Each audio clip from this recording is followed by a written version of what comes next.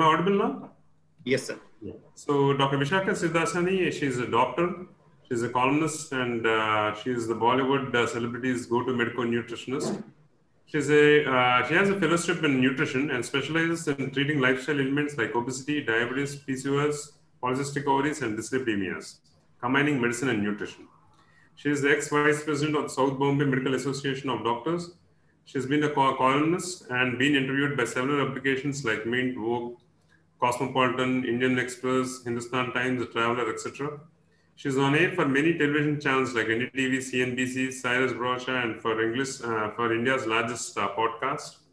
She has received many awards and accolades. She is the Best Nutritionist of the Year award by Vogue in 2017. She is a columnist for Wall Street Journal Partner, National Newspaper, and Mint. Expert panelist in Nika.com, which is the largest wellness and beauty website. So you can follow her on Instagram at Doctorvee. Over to Dr. Vishaka. Thank you, Dr. Gautam. Am I audible? Yeah. All right. As I was saying earlier, thank you, Pratik. I think this is a fantastic initiative. I second Roshni for that. Very unlike a pharma company to be doing a lifestyle management program. So kudos to you. Thank you so much. Pharma company. I hope this is the first of many.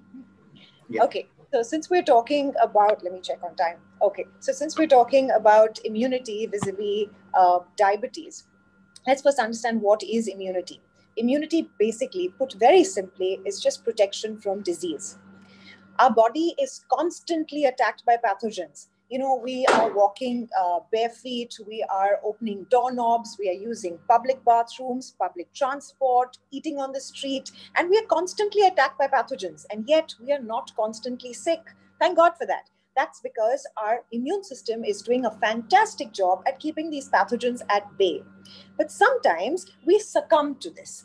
The pathogens get the better of us and we fall sick. Why is that? And what can we do to improve our immune system?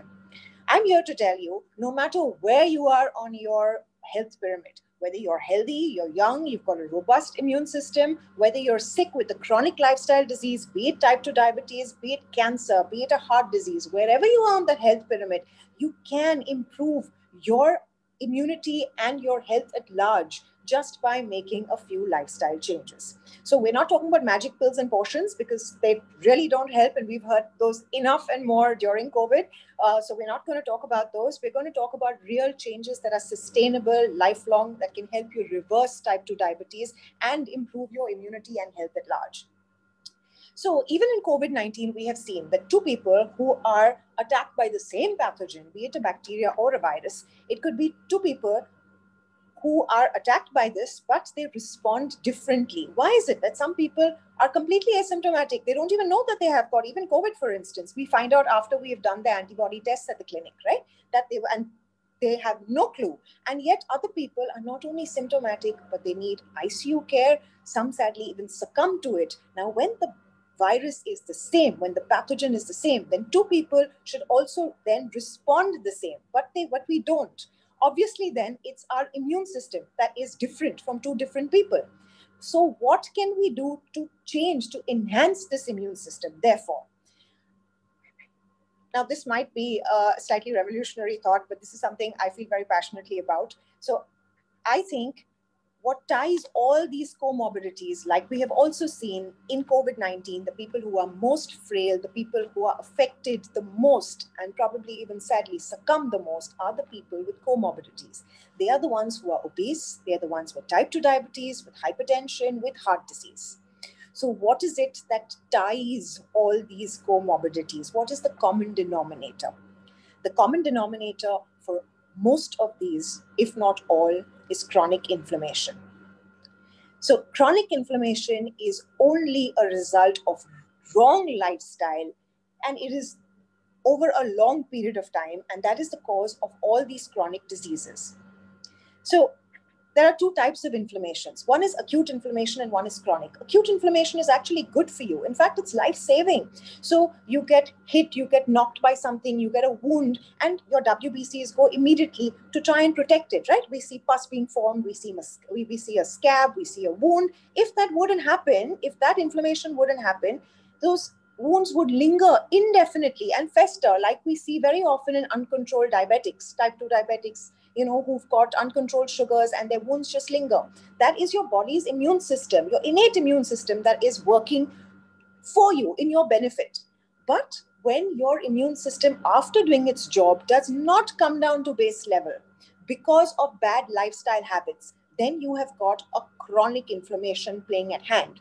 And then you have these WBCs that go and attack something. But because there is nothing that has attacked your body, there is no wound, there is no injury, right? You're going to be in a state of chronic inflammation. And as a result, it's going to attack your own body. It's going to attack your own cells. It's going to attack your joints. It's going to attack your blood vessels. And that is what leads to autoimmune disease. It leads to type 2 diabetes. It leads to obesity. It leads to polycystic ovaries, all hormonal imbalances. So the reason I am saying this is, if you rectify this chronic inflammation through lifestyle changes, you can almost certainly improve your immunity and reverse type 2 diabetes and even other metabolic diseases. In most type 2 diabetics, like Dr. Roshni said, you'll see them overweight. Type 2, type 1 are the ones who are really skinny, but type 2 are what we call apple-shaped. They've got the visceral fat. That is the dangerous fat. That is the fat around your midriff that covers maybe even your liver, giving you a fatty liver, right? Now, this is because of chronic inflammation. Your WBCs are going and attacking that, and they're going and attacking your fat cells, which means when you are overweight, when you are type 2 diabetic, you're already in a state of chronic inflammation, which means your immunity is already low, right? So that's your baseline. You're starting with being what we call metabolically dysfunctional. So what is the lifestyle change that we can make? Let's start with food. What is this anti-inflammatory diet that's also an immune-building diet? Okay, so this is a diet that is high in good quality fat, that has got a medium amount of protein, not too much, and is low in carbohydrate. Now, we have all historically heard that fats are bad for us, but it is the bad fats that are bad for us. It is the seed oils that are bad for us, and those are the pro-inflammatory fats. We can talk about those later. The good fats for you, when you are low in fat consumption, what happens? Why do I say that you're low in immunity? Or Dr. Roshni, and I'm hoping Dr. Gautam will second me on that, that we need good fats. Good fats are protective. Your cells are made up of a lipid layer, and that is nothing but a fat layer. So when we are attacked by a pathogen, be it a bacteria or a fungus or a virus, you're giving it entry into that cell, which means you're allowing for it to come and attack you, and your immune system does not respond well. Instead of rejecting it, you're allowing it to penetrate into your cell because there is no fat there. So when you're low in fat, you're automatically low in immunity. Secondly, your vitamins A, D, E, and K. These are all fat-soluble vitamins. It needs fat to be absorbed. So we hear everybody now taking, massive doses of vitamin D because it's very good for immunity. To a point, we even see toxicity at the clinic. But on the other hand, if you're low in fat and you're taking these vitamins, you're not absorbing anything. So it's a waste of these vitamins. That's point 2. 3, as far as diabetes is concerned, nothing balances your hormones as much as fats do, because the insulin surge of all the 3 macros, carbohydrate, protein, and fat, happens the least with fat. Carbohydrate will give you a spike. Proteins will also give you a spike, less of a spike, but it will give you. But your fats will give you the least amount of spike. So you're not going to get that insulin surge. You're not going to get that leptin fluctuation that Dr. Roshni was talking about, right? So it is absolutely important that you don't fear your fats. You just eat your good ones. The problem with fats is reheating fats and having bad fats, because those become rancid, those cause carcinogens, and like I said, the seed oils are a problem. So don't fear your fats, eat the good ones. Secondly, proteins. Now we know proteins are very important for you. They're the building blocks of your body, of your muscles, of everything. Yeah, the thing is, we need antibodies to fight any infection. Antibodies are made up of protein. So if you're deficient in protein in your diet, you're not going to form the antibodies. So low protein, low antibodies, low immunity. It's a direct link. So you need to up your protein to have the antibodies to fight your immunity, to enhance your immunity against any pathogen. And this is true for any person across the board, not just a diabetic. You need that protein. That being said, most people are gung-ho, especially, Dr. Gautam would probably be facing this more. People who are exercise enthusiasts want to do 2 grams of protein per kilogram body weight and they want to build their muscle. I am completely against that. Exceptionally high amount of protein increases what we call IGF-1, which is insulin-like growth factor, which is a known carcinogen. It increases your chances of getting cancer. It decreases your lifespan. So be very careful. You need protein. It's very important, but you don't need more than probably 0.7 gram per kilogram of lean body mass. So you need to calculate that accordingly. Of course, if you're into competitive sports, then the equation will change a little bit. But we're talking about the common housewife, people like you and me who are just like, working in offices and clinic. Third macronutrient, the most vilified of the lot, carbohydrate. Now, we get asked this at the clinic all the time, doctor, can we eat carbohydrates? Are carbohydrates going to kill us? Do we have to go off carbohydrates for the rest of your life? Let's understand something. All carbohydrates will increase blood sugar. Some less than the other, but they all will. A savory carbohydrate, you can be having a salted biscuit, it will still increase. But there's no sugar in this. It is a carbohydrate. It's going to convert into sugar in your body, and you are going to get the insulin and the sugar spike. It's going to happen. Your complex carbs, we have 2 kinds of carbs, simple and complex. The complex carbs actually are good for you. They're the ones that come from the green leafy vegetables, from the fruits. Of course, we recommend low glycemic fruits. Those are absolutely fine, as long as you're not doing 5 fruits in the morning on an empty stomach. Everything in moderation, right? Because, Dr. Vishaka said fruits are fine. I'm going to start on a fruit diet tomorrow morning. Please don't hold me responsible, please. That's not what we're saying. Yeah. Everything has to be measured when it comes to carbs. The simple sugars are the problem. Worst of them being sugars. We cannot talk about immunity without talking about the impact on sugar. Sugar is the single most inflammatory food group. As far as I'm concerned, sugar should not be a food group. It should be a food-like substance. And because reducing inflammation is key, you need to completely eliminate sugar, because sugar causes the inflammation. Sugar converts into the fat that we were talking about that accumulates around the belly, especially in type 2 diabetics. Especially fructose, which is your simplest kind of sugar, is probably the #1 cause of all chronic disease, especially of type 2 diabetes. So if you want to reverse your type 2 diabetes, you need to give up fructose in all forms, which is non-negotiable. So I'm not even of the opinion that it's okay to have 1 can of juice. No, it is not. You eat your sugar, you eat it with your protein, you eat it with your other complex carb, you eat it with fat, so you feel satiated. Don't drink your sugars. No liquid sugars. Liquid sugars are out of bound. No honey, no maple syrup, no agave. No, doctor, but it's organic. It's good for me. My grandmother ate it. My grandfather ate it. Doesn't matter. Your grandparents were 10, 20 times more active than we were. Thank you, Doc. Roshni, they were 20 times more active than we were. They didn't have stress levels. If you are trying to replicate someone's lifestyle, don't take one part of it.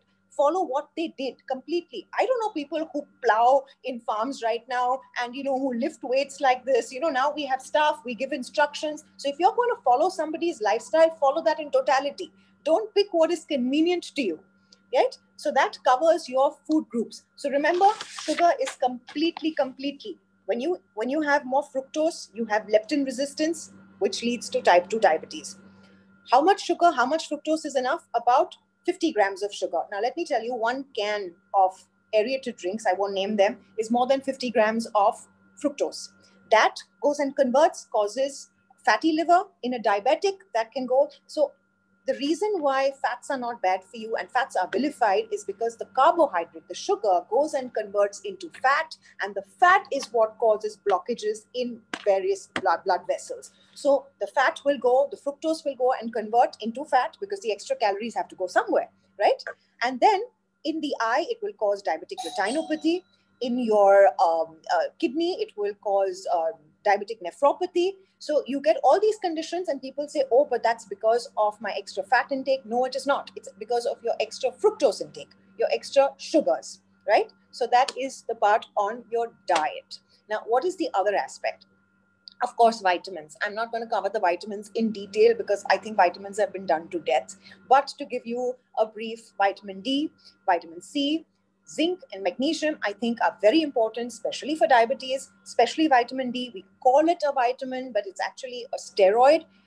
It's a steroidal hormone. It covers more than, it helps with 300 metabolic processes in the body. It is a very good anti-inflammatory. It's an antioxidant. It's an immune modulator. Don't overdo the vitamin D. Like I said, we are seeing toxicity of vitamin D. Get a blood analysis done and then check. To give you a practical tip, about 15 to 30 minutes in the sunlight between about 11 a.m. to 3 p.m. should do the trick. Barring that, maybe 1,000 IU dose. This is not a medical prescription. You need to speak to your doctor. Because these are all fat-soluble vitamins and they can cause toxicity. I'm giving you a ballpark. There are studies to show that small doses of vitamin D every day is much better than taking a bolus dose of 60,000. Then you have vitamin C. Now, when you have diabetes, by default, you're in a state of oxidative stress. Vitamin C is a very strong antioxidant. So it prevents this oxidative stress, at least from deteriorating. So it's a good idea to take vitamin C, again, because there is some people are just popping in 1,000 mg of vitamin C. The way to take vitamin C is to split it. Take 500 mg in the morning and take 500 mg at night. This is because the T half-life, that means the amount of time it is in your bloodstream, is not more than 8 hours. So if you want it to be absorbed well, break it up into 2 doses. One more reason to quit sugar. When you take a diet high in sugar and you take vitamin C, the vitamin C competes with the receptors in the cells to absorb the sugar. As a result, you're absorbing the sugar and your vitamin C is not getting absorbed. So you might be taking 1,000 mg of vitamin C a day, but you're just paying for expensive urine because it's getting peed out, right? So no vitamin C. No sugar when you're having anything, but especially when you're taking vitamin C. The other thing I forgot to mention when we're talking about sugar is when you take more than 75 milligram of sugar, or fructose specifically, your immune cells, your immune function drops to about 50% for the next 5 hours. So the one practical tip I tell everybody is, for whatever reason, if you must have, because all of us have our moments and we're celebrating someone's birthday and now Diwali and all of that. And if you are going to eat something sweet, at least don't eat something. So don't repeat the sweet within 5 hours because you're short causing that immunity, your immune response to decrease even further. So eat it. And if you have to eat something, you eat it maybe at night or the next day, but not within 5 hours. There are lots of studies done to prove this now. And you need to take zinc, back to your vitamins, zinc and magnesium. Zinc really helps with gut health. Like Dr. Roshni said, gut health is very, very important for your immune response. I will be talking about it in a bit. So you need to take your zinc. The way to take zinc is to take it with protein because it gets absorbed the best. So that's how you take it. Magnesium has a whole host of benefits. So whether you're taking it to help with constipation, you're taking it just to sleep well, because sleep is very important and it increases your immunity, and magnesium helps with that. Take your magnesium, speak to your doc about what kind of magnesium you need to take. There are many sorts of magnesium, few more bioavailable than the other. Okay. Then the other lifestyle change is you need to focus on your gut health. Hippocrates said, all disease begins in the gut. In allopathy, we are actually just beginning to figure this out. 70% of our immune system is in our gut. So we need to take really, really good care of our gut health, right? Now, our microbiome is not just in your stomach. It is from entry point to exit point. That makes your microbiome. And we have 100 trillion cells in this microbiome, which is 10 times more than our human cells. So we're actually more bacteria than we are human.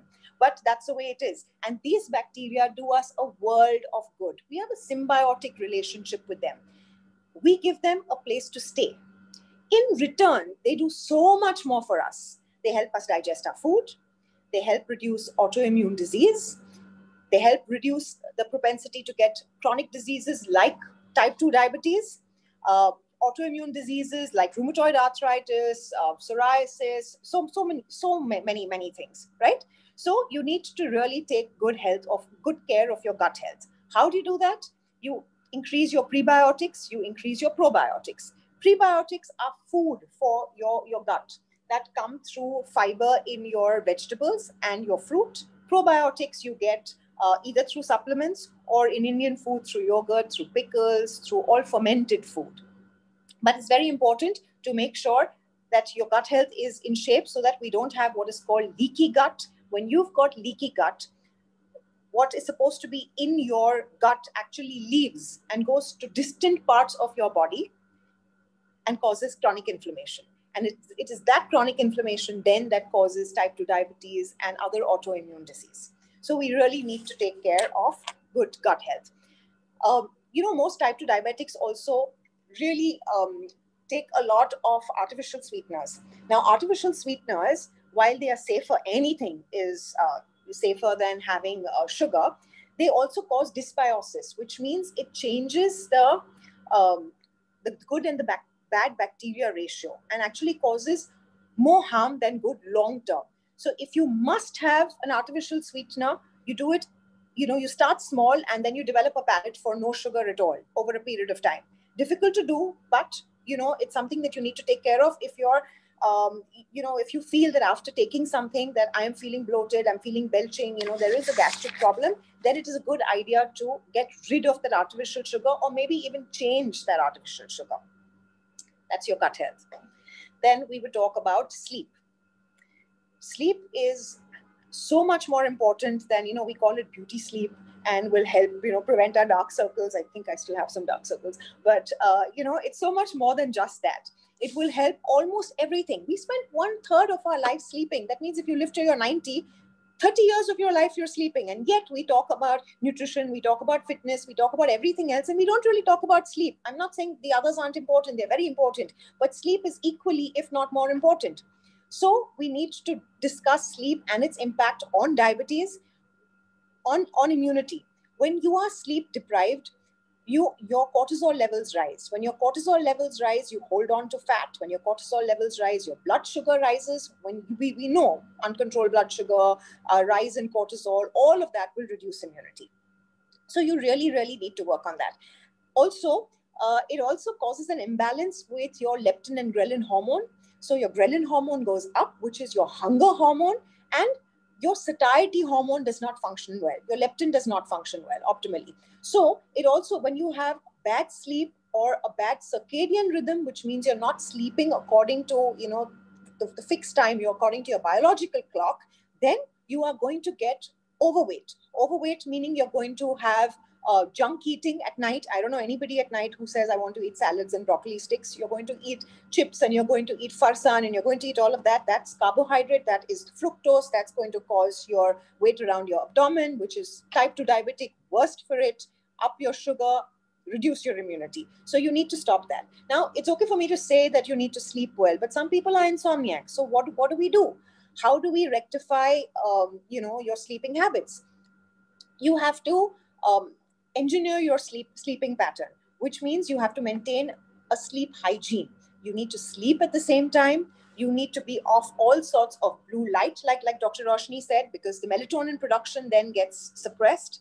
Melatonin is also a very good anti-inflammatory, and it's natural. So you should make sure that you're switching off all your blue lights, whether it's from your LED, whether it's your television, whether it's your phone.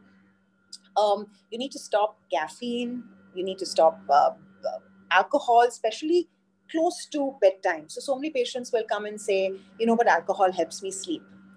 Alcohol sedates you. That is not the same as sleep. So it is not the same. Sedation is not the same as sleep. It actually changes what we call the REM sleep. And REM sleep is what we need for rest and restoration. We think that the mind and the brain is turned off and the body is turned off when we sleep, which is not true. It's actually like a housekeeper, which comes into action at night for rest and repair. So that happens at night because in the day it's too busy either digesting your food or, in activities, which does not happen at night. So it's very important to eliminate your alcohol close to bedtime, especially caffeine, smoking, which increases your adrenaline, increases your heart rate, not to eat sugars at night, not to binge eat, to maintain a cool room, a temperature between 16 to 20 degrees, because when it reduces your core body temperature, that kind of initiates you into good, deep rested sleep. So these changes are very, very important. If you sleep well according to your circadian rhythm and you don't have disrupted sleep, it actually helps with every part of your immune system to give you an optimum response to any pathogen that's attacking you. You'll also be surprised if you're doing everything right if you're a diabetic. I have patients who say that we just don't sleep well, and those are the patients who spike their sugars. So be careful, and just, if you're eating right and you're exercising and doing everything, just please look into your sleep and see what you can do to change your sleep routine and your sleep, what we call sleep hygiene, that needs to change. And last is stress and the role of stress. Dr. Sangani has already told us about it, but it's very easy for us to say we need to be calm, but stress happens. It happens to the calmest of us. It happens to the happiest of us. What do we do? Again, there are two types of stress. You have stress that increases your sympathetic nervous system, which is fight and flight, which is actually great for you. It's also life-saving. So if you're attacked by somebody and you need to run, it's your sympathetic nervous system that comes into overdrive. If I am, like right now, I'm looking at the clock, I'm probably in sympathetic nervous, SNS overdrive, because I'm saying, oh my God, I need to speak fast to finish this lecture. But if you're doing that, or if you're trying to finish an exam, you need that acute stress. It helps you. It helps you meet targets. It's good stress, life-saving. When we have parasympathetic, when our body does not, once it's finished with that, does not go into this parasympathetic nervous system then, which is rest and digest, then your sugars spike, your cortisol levels go up, and you have uncontrolled sugars. And again, you have everything else then that reduces your immunity because of that, especially if you're diabetic. So it's all okay, like I said, for me to say don't stress, but things happen, life happens. What you can do, despite having a high stress life, despite the pandemic, despite everything, is you can breathe correctly. If you breathe to have the right meditation and right breathing technique, it's amazing how you can actually go into this parasympathetic nervous system in almost 10 minutes. You can activate your PNS. Now, I won't have enough time to tell you what you can do in detail, but I will tell you that meditation, especially in the morning and last thing at night, and breathing correctly. What is breathing correctly? It's something we do 24/7, 365 days of the year. And we don't even know that we're breathing. We're not even aware of it, right? But a lot of us are mouth breathers. Mouth is not meant for breathing. It's your nose that's meant for breathing. It's also a part of your immune system because it's got ciliary hair that humidifies it. That's a filtration plant. That's a part of your innate immune system. So you need to breathe through your nose. You need to breathe with your mouth shut. You need to have deep abdominal breathing, not thoracic breathing. And you need to have an exhalation that's longer than your inhalation. I can show you in a few minutes that if you're really stressed, you can move from a sympathetic to a parasympathetic nervous system state in a few minutes of breathing correctly. If you just inhale and you exhale slowly, you are triggering your PNS. You are also triggering your vagus nerve, which is what we call the queen of the parasympathetic nervous system, right? When we say you wash your face with really cold water in the morning and suddenly you feel alert and refreshed, that is one way of actually triggering your vagus nervous system. So there is a science to it, and that suddenly wakes you up and you feel nice and calm and refreshed.